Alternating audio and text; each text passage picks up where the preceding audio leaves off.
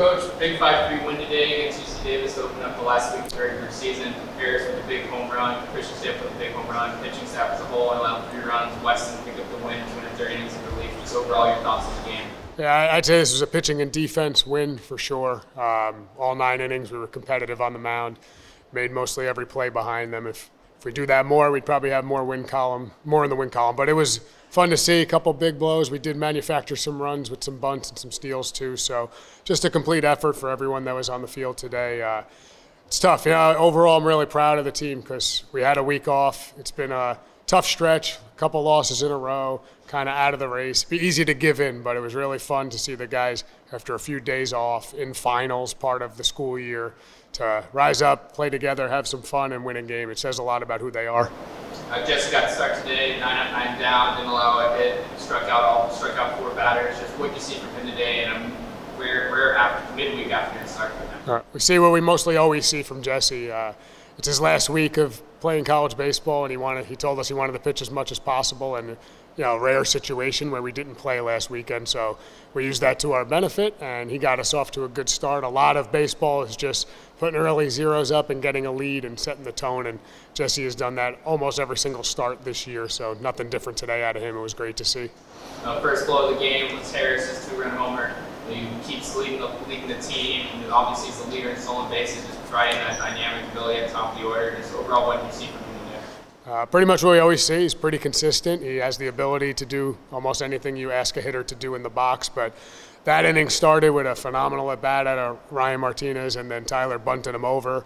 The things we've been trying to do as an offense, that was really important. And then it's funny how when you play the small game, the big game seems to follow, and that one big swing kind of loosened everybody up. So it's fun to see all those things we talk about all year come to fruition in a 3-batter sequence. Now you mentioned Ryan.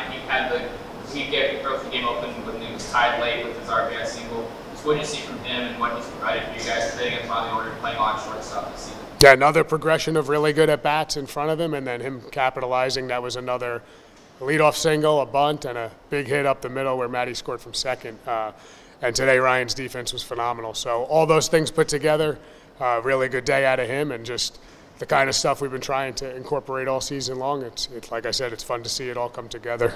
Weston shut the door today with 230 innings, didn't allow a run. ERA is now below 3.5. He's used in a variety of roles all season. Just overall, what did you see from him today? Just throwing strikes, pounding the zone. As usual, we didn't bring him into the best situation. It's multiple guys on base, winning by a run. First guy, it wasn't a great at-bat out of the kid, but he did a good job. Wasn't a bad pitch. Flipped it down the line and tied the game.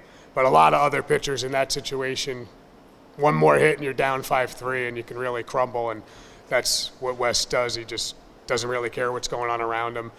He's everybody's best friend, everybody's best teammate, and it's fun when good things happen for good people. So, when he attacks, when he's in the zone, which he pretty much always is, always gives us a chance, and that's why we always have him in those tight game situations. Looking into the weekend, starting on Thursday this week against Portland, a team that's near the top of the conference, has played well all season.